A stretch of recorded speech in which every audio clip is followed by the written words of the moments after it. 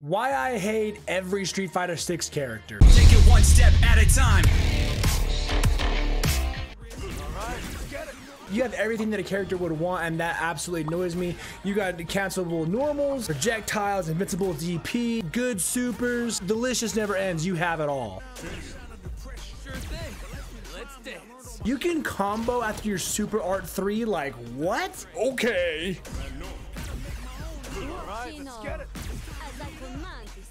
Someone said fight, and you were like, what? Grab? Okay. You're the biggest Cammy wannabe, and it's disgusting. The damage that you're able to do should be illegal and against the Geneva Convention. Everything. The entire character. You as a character, just everything. All of it.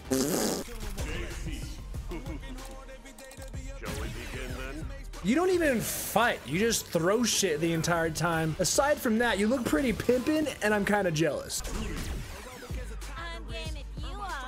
You're disgusting. Like, ugh. Get over your foot fetish and take a shower, please. Your positive attitude during an intense and anger-filled fight just makes me even more mad.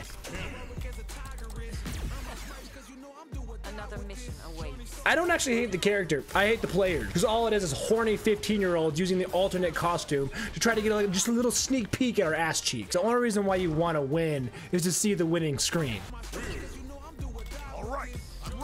You're so basic and so cringy. It almost makes it hard to fight you just by looking at you. You don't even fight. You just spam headbutt and hope that it hits. And if it doesn't, that's okay, because you're safe. You have safe balls. I know what I said. Break my defense. Crouch much? Smart choice. You don't even play Ken. You just saw that Ken won Evo 2023 and was like, oh, he's the best character. If I play Ken, surely I'll be the best player in the world. Wrong. You're turning into the Scorpion of Street Fighter. Ma'am, this is Street Fighter, not Air Fighter. The only thing that really scares me about you is your Super Art 3. You get to teleport, long-reaching moves, projectiles, countable normals, and you're still bottom tier. Yikes.